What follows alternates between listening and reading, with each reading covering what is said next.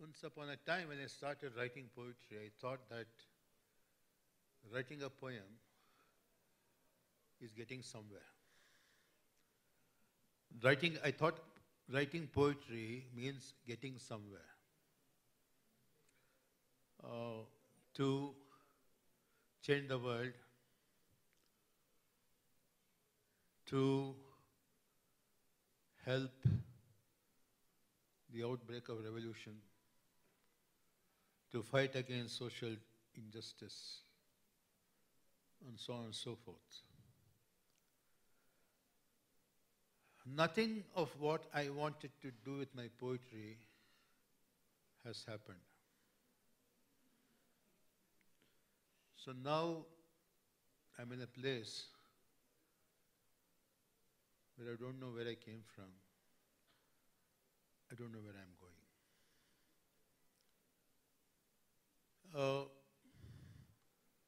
Because writing poetry is a meaningful activity in its own right, and it need not be utilitarian in any way. So that's where I stand. I'll be reading some of my poems to illustrate what I have been trying to do at different stages of my creative writing in the last 4 decades. Well, I have been in the service of what Anna Akhmatova called the thankless muse.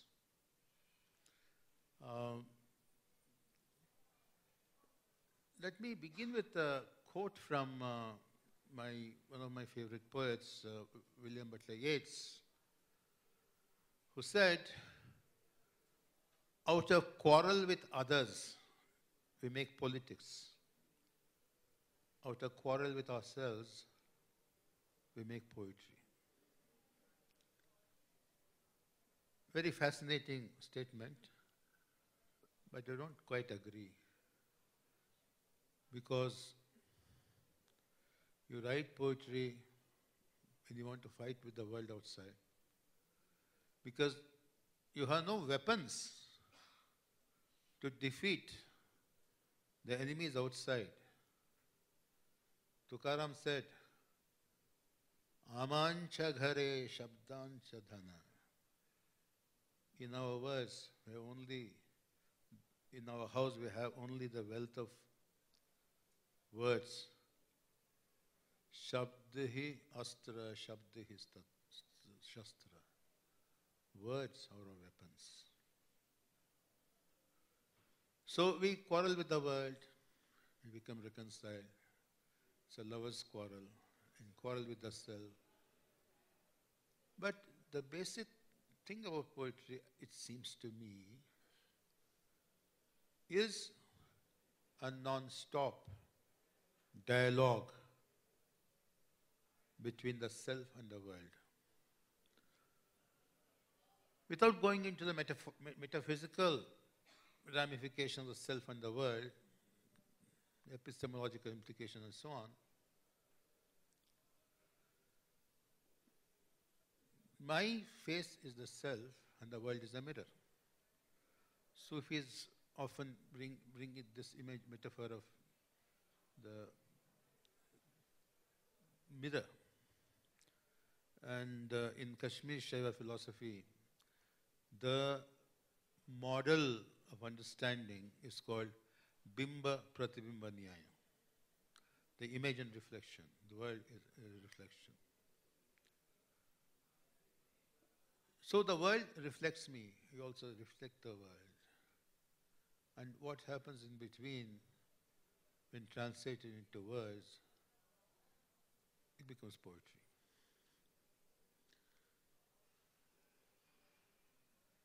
But who am I writing for? During my formative years, I grew up in the context of Kannada Navya literature, where people believe in a kind of what Bhate would call intransitive literature, not writing for anybody. It is an expression, exercise in formalistic experiment. Then a new milieu developed of Dalit and Bandai, where poetry became suddenly transitive. You're writing to change the world, to challenge the world, and so on.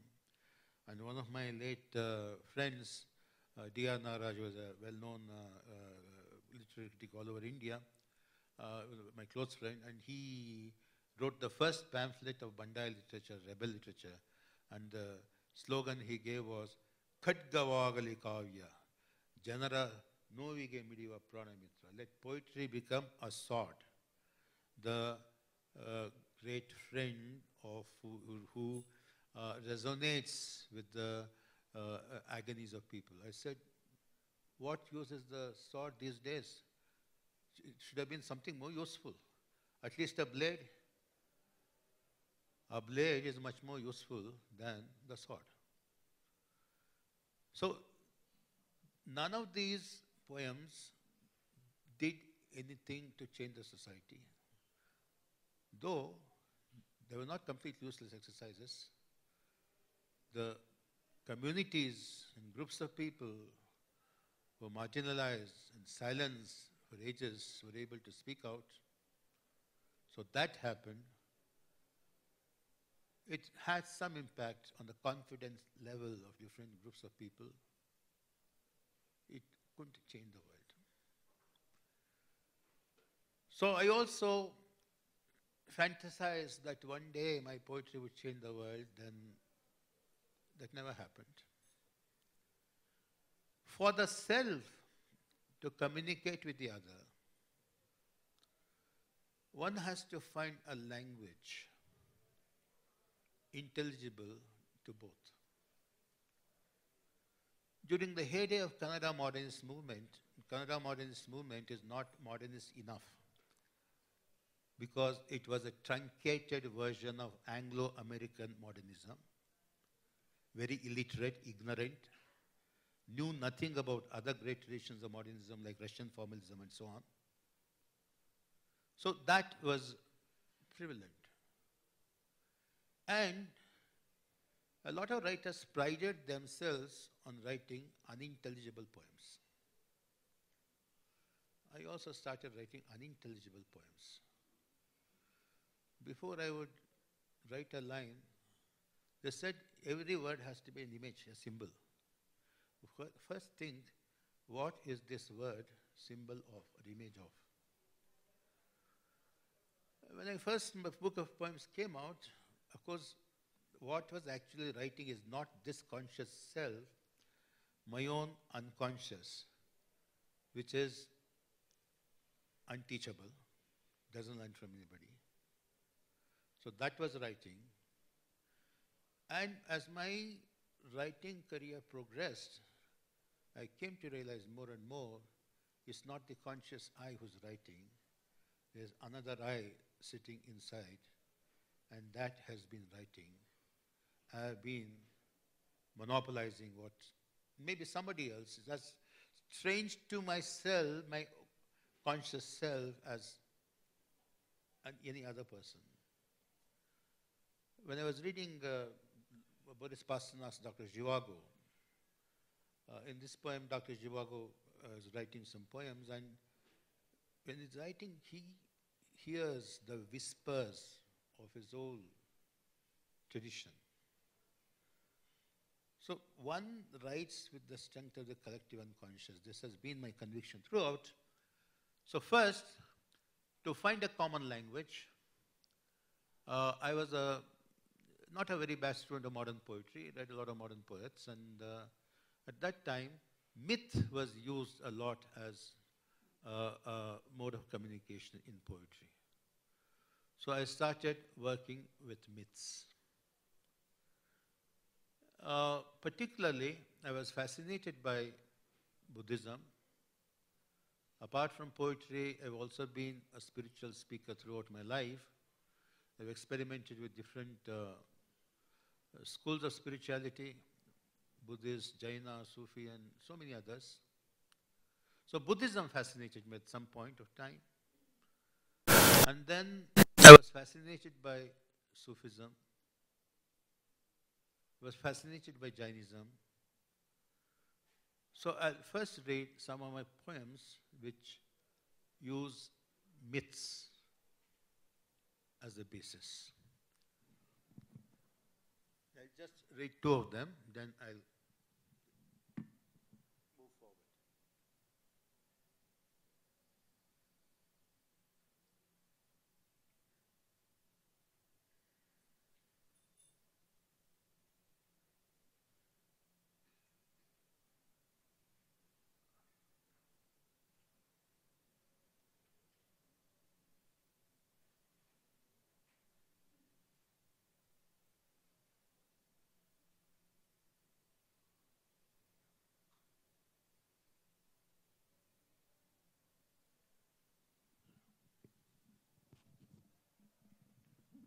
This was one of my earliest poems.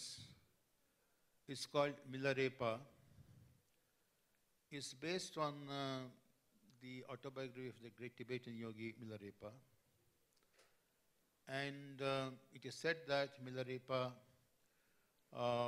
family, somebody, used a lot of black magic against his family. The family was destroyed, and he goes to a black magic guru and learns black magic, and he destroys his enemies. That this guru then tells him, you've not only destroyed yourself, you've destroyed others. So go to a good master and save yourself. Then he goes to his guru, Lotsawa Marpa. And after learning Buddhist teachings from Lotsawa Marpa, he comes to his home village, and he sees that his house has been turned into a wreck by his enemies who have used black magic against him. Where is it? So this is what happens in this poem. I hope I can get just a moment.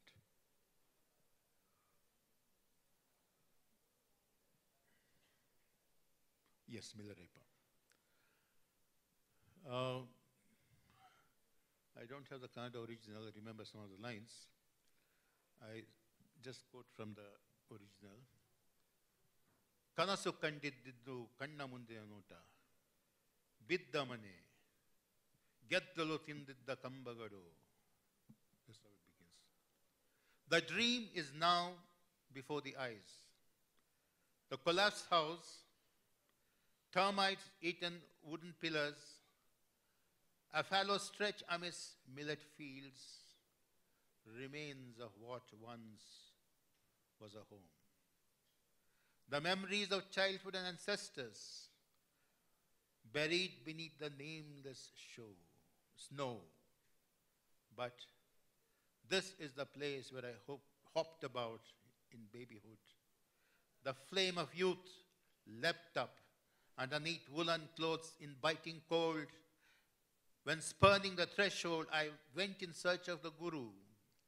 This is where a teardrop soaked my mother's choked mouth. Where are you, O Father, bringing backfuls of millet home, you sturdy peasant? Can I bring back the ones who bore and reared me, now buried memories amidst snowflakes and scattered broken building blocks, ever ready to carry out my bidding? The armies of Dakinis assures me, yes, we can bring the dead back or turn into gold these snowflakes, even if you just say yes, O Milarepa, O Guru Marpa. You made these Dakinis my slaves, who can satisfy all desires at the flick of my finger, but then demonstrated that desire is the foundation of all houses which collapse thus, and of samsara. He taught me the secrets of Nidana, showed me the dance of Dakinis from start to finish. I bow down to you, O charioteer, driving the flaming chariot of the Vajra path.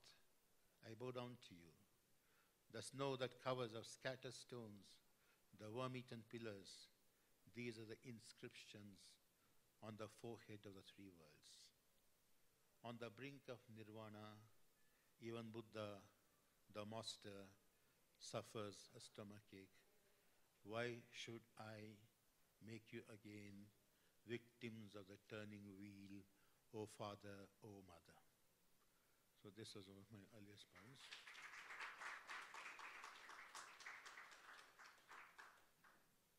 Instead of reading only myth poems, let me read something else also. Some poems have nothing to do with myth. I first thought that these poems are not serious poems, but later I realized, I see, okay, done. What my father said. There's an epigraph at the beginning. A young man asked the rabbi, why are there no people today who can see God face to face? Replied the rabbi, there are no more people who can bend so low. So it's a dialogue between my father and myself. Son, look at the tall mango tree. You too should grow as tall as that. If you do, you can just put out your hands and pluck fruits. I trusted him, but have grown as tall as the tree was, but the tree has now become dwarfed, is now shorter than I ever was when I was so small. I am now so tall, however much I bend low and strain my back, I cannot reach the mangoes. If I want to pluck them, I should be as small as a tiny ant. But alas, I have now grown so tall. My tall father, taller than my tall father, I hear another father telling his son, son, look at the tall mango tree.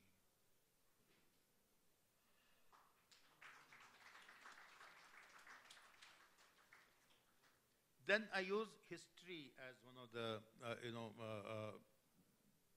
modes of communication, writing about history. Later I realized that poetry is neither myth nor history. Poetry is the present. Octavio Paz puts it very beautifully, mythless I enter the present. These days, in our Kannada criticism, people talk about a poem being relevant to the words. Contemporary. I don't believe in contemporariness, I believe in the present. So contemporary happening at the same time, present need not be at the same time. For example, a play by Aeschylus or by Kalidasa is more present to me than a play by Girish Karnad. Why? Because Kalidasa and Shakespeare and Sophocles are more present to me than what is contemporary. So I'll just, this is what I wanted to say. So let me read just one or two poems and conclude. How much more time do I have? 5 minutes.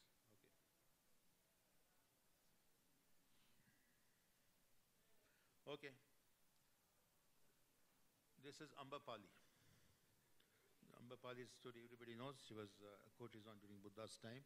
There have been many works written about her. So this is me talking to Ambapali. What was it before you came, O Ambapali? What was this Vesali? What had it given before it gave you, O Ambapali? The nomad Malaya breeze now rests by your side, O Ambapali. In the mango groves, bursting with foliage, every fruit covered, hiding, takes on its shape and meaning in your body and sex inside, outside you, O Ambapali. The sun and the moon waiting in two separate prisons of the day and the night, have now found the same house in your face, the same light in your eyes, O Ambapali. What was Vesali before you came?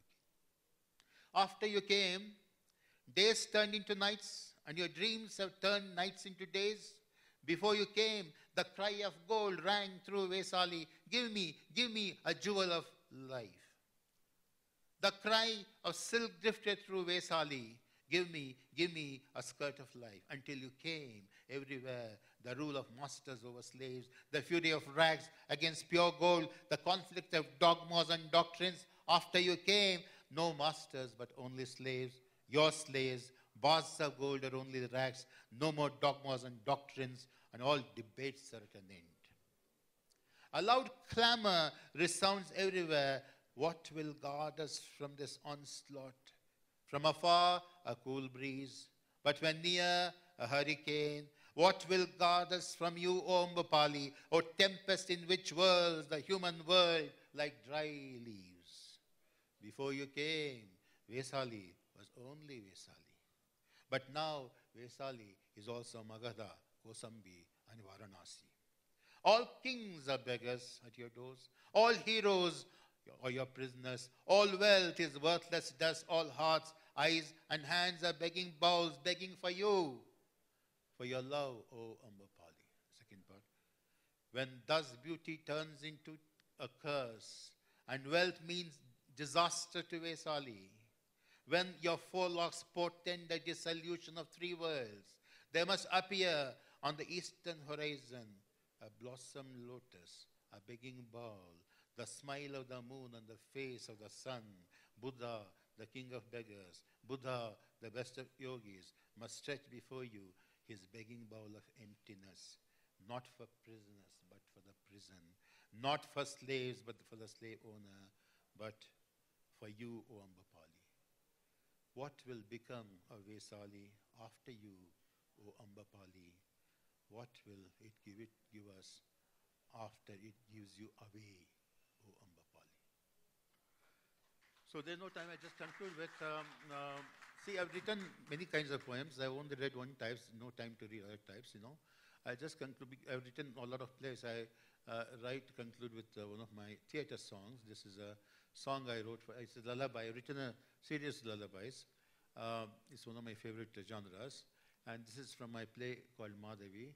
The protagonist of the play, Madhavi, is one of the characters in Silapati Garam, the great Tamil epic. Is putting her child to sleep, and I'll first translate it to English, and then it's a very short poem, then I conclude with that. Sleep, my daughter, sleep, like cloud on the lap of the sky. Sleep, my daughter, sleep. Sleep, my daughter, sleep, like thunder in the heart of the cloud. Sleep, my daughter, sleep. Sleep, my daughter, sleep, like volcano in the ocean's womb. Sleep, my daughter, sleep. Sleep, my daughter, sleep, like yearnings in the depths of our hearts. Sleep, my daughter, sleep. So I'll recite the original.